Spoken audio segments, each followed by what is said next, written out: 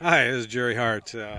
I'm here at the Huntington Crescent Club today, participating in a tremendous event for Clark Gillies charity, and it's great to be part of Class Act Sports.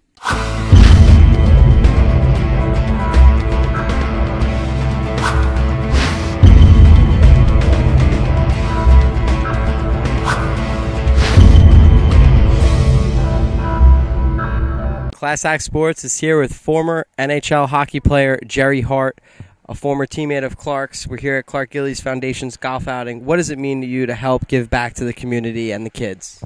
Well, Clarky's always been a leader with everything he's ever done, and clearly he's taken the leadership role here in committing some resources back to the community and to a much-needed facility in the Huntington Hospital and the Pediatric Center that he's created there. So, we love Clarky for his humor, his humility, his generosity, and being a great family man that he is. It's very easy for us all to be here for Clarky. That's great. Now, you actually were playing in the league for many years before Clark came in. You mentioned he was one of the young pups. Talk a little bit how you mentored him, or at least were a role model for him as he was coming into the league and coming into his own. Yeah, Clarky may owe his career, his Hall of Fame career, to a guy like Gerry Hart coming in and showing him the ropes here at a young age. No, Clarky and I are both from Western Canada. I know where he grew up, and he knows my part of the woods up in Manitoba. And so when we both ended up in New York and on the Islanders, I knew Clarky had the fiber to be a great team guy and a great leader, and he didn't disappoint anybody. He's a great athlete, and he's good at everything he does. What was that like for you playing for the Islanders, in that Stanley Cup run? Well, actually, I missed that whole thing. I know it was a long time ago.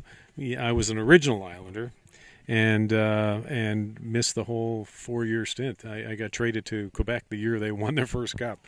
So, but I went on and played a few more years. Played in St. Louis and had a great career. And I was right there when Bobby Nystrom scored that winning goal. I was in the stands, and I was down in the locker room after, and I had a sip out of the cup, and I felt like I was part of it. Being traded, the year practically of that 4-year Stanley Cup run. What's that like for you reflecting on it? Did it hurt a little bit more back in the day than it does now? Well, there isn't a hockey player alive that doesn't wish they could have their name on the Stanley Cup. Make no mistake about that.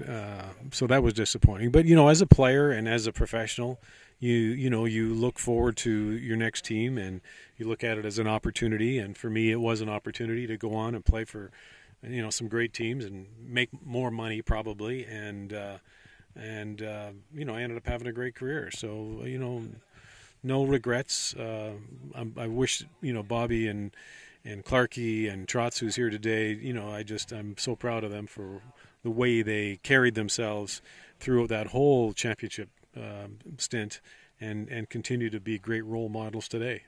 As I'm sure you have many, what was the highlight of your career, would you say, if you could put into words, one particular highlight? Oh, playing in the NHL is the highlight of your life. But I think the turning point for the Islanders was really in 1975, when we were down 3-0 to Pittsburgh. Well, we beat the Rangers in a best-of-3 series that everybody said we didn't stand a chance. And then we came back against Pittsburgh, down 3 games, and then we did the same thing to Philadelphia and lost in the 7th game in Philadelphia. I think the highlight was scoring the winning goal in the 6th game here at the Nassau Coliseum and taking the series to 7. That was a big moment in my life, and I caught the front page of Newsday on that one. So hopefully you have that hanging in the office. Oh, it's buried somewhere, but I think everybody goes through life, and certainly didn't have a Hall of Fame career like Trotz and Clarky.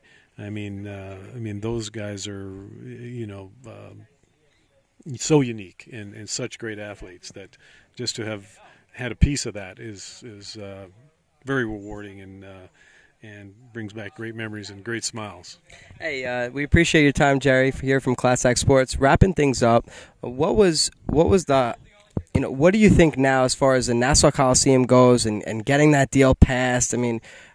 how relevant is that to you? You know, to see them get a new stadium and all these things going on, the trade rumors around the Islanders potentially moving, and there's so much legacy, so much history for this team. What goes through your mind? Well, I think it'd be a sorry day for Long Island if the Islanders have to leave. And clearly, you know, looking and having the opportunity to see other teams around the league, you know, this team cannot function in a physical environment here with the present Coliseum and the present lease.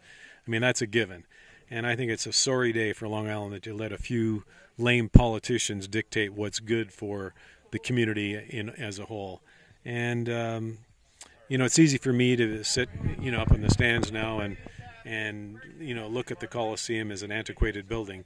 But when you see what other cities that are far less